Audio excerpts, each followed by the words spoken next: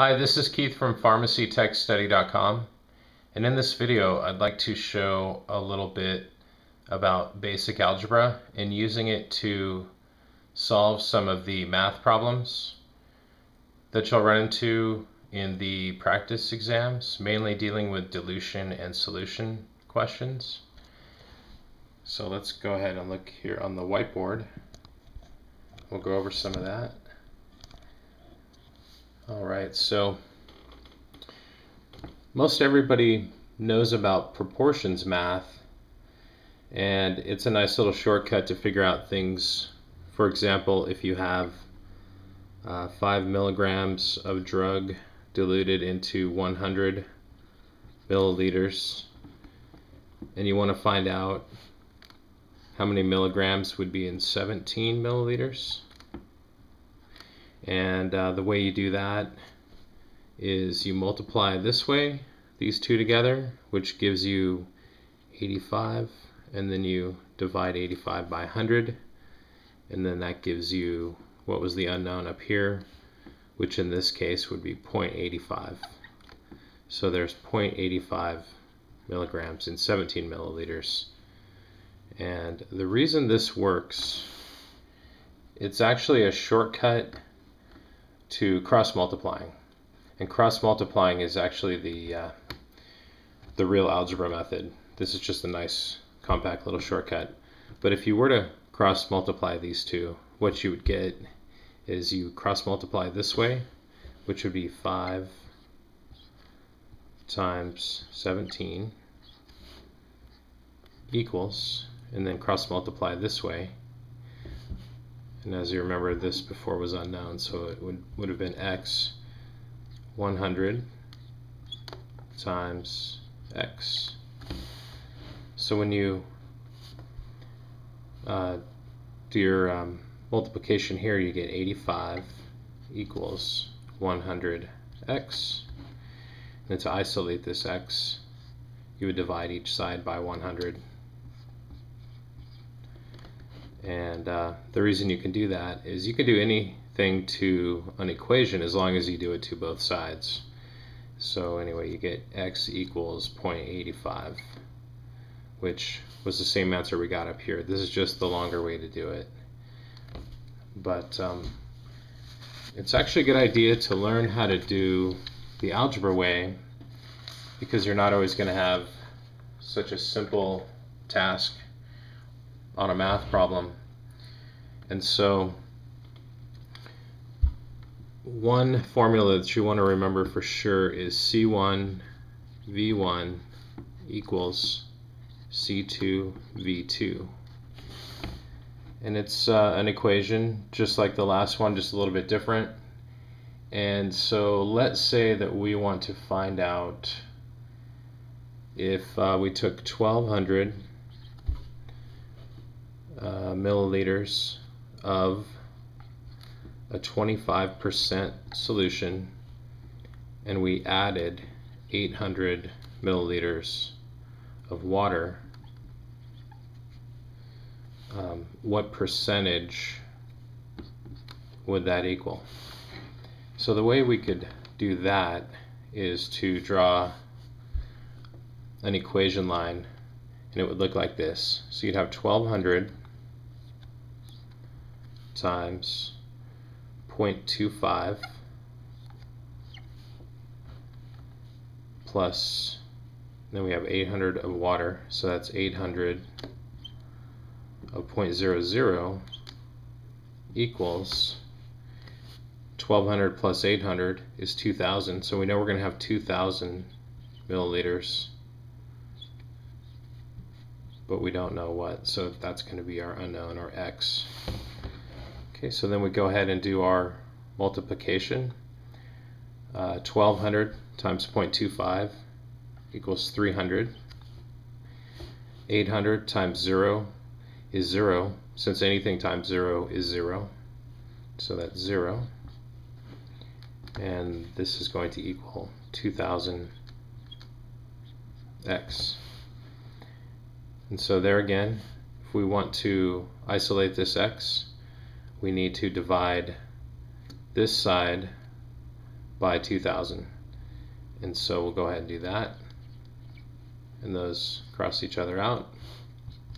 And remember, if we do it on this side, we have to do it on this side. So we'll take that number over there, divide it by 2000, and what that gives us is 0.15, I think. Let's see. So we got 300 divided by 2000. That's right, 0.15. So we have 15% is the answer. So that is how you work out a C1V1 equals C2V2 equation.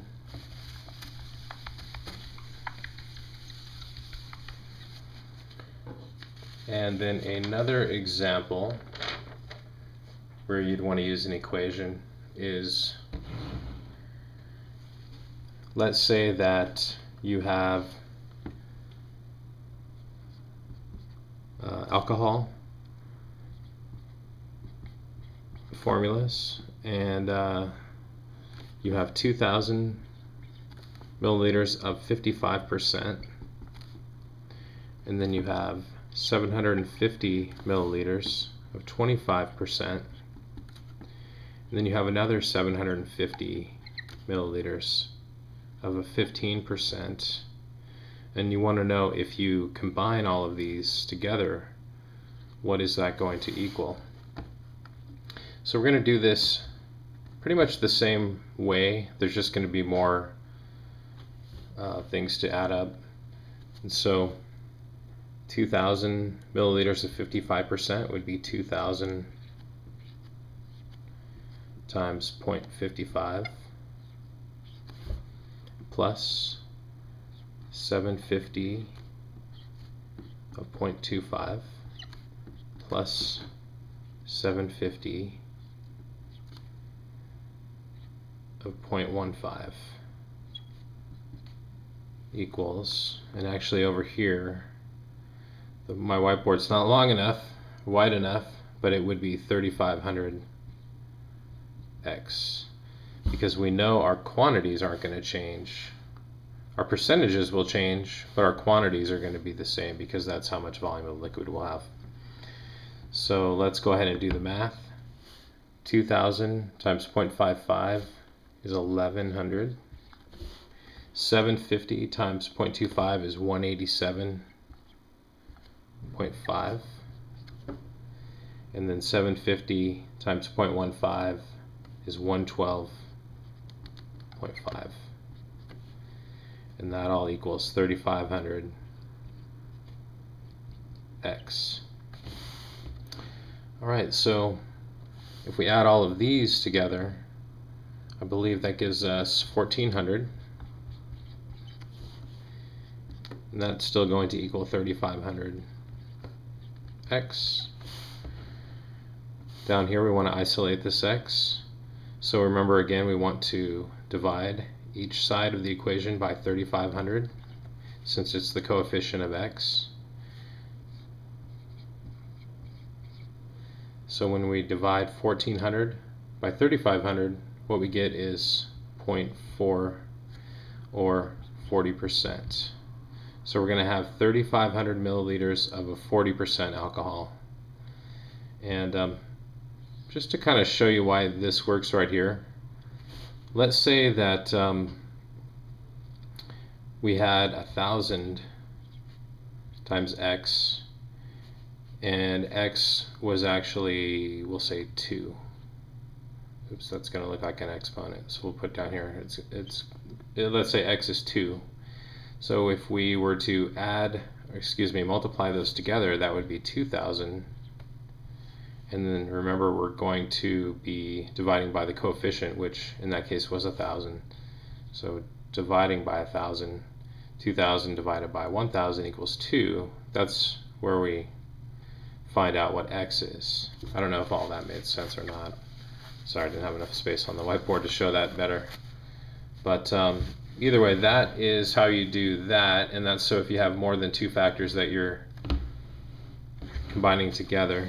That's the algebraic way to do that.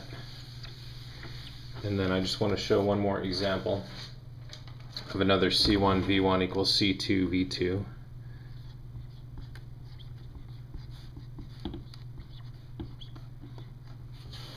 So similar to our first one, let's say we had 1200 milliliters of a 25% solution, and then we're going to add to that 800 milliliters, but instead of being water, this time it's a 10% solution. And so over on this side, again, we have 1200 plus 800, which we got from these volumes here, but we don't know what the percentage is going to be, so that's our unknown. So we're basically just writing out what we know and solving for x. So over here we know we're going to have 2000 x, and then over here 800 times 0.10 is 80. 1200 times 0.25 is 300. So then what we got is 380 equals 2000 x dividing by 2000.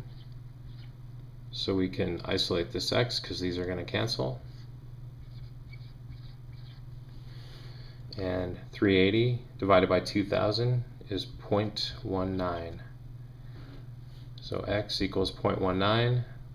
So adding these together would give us a 19% solution. Alright, so that's kind of all I had for now, and hopefully that helps you to understand a little bit better. I'm not a math teacher by any stretch.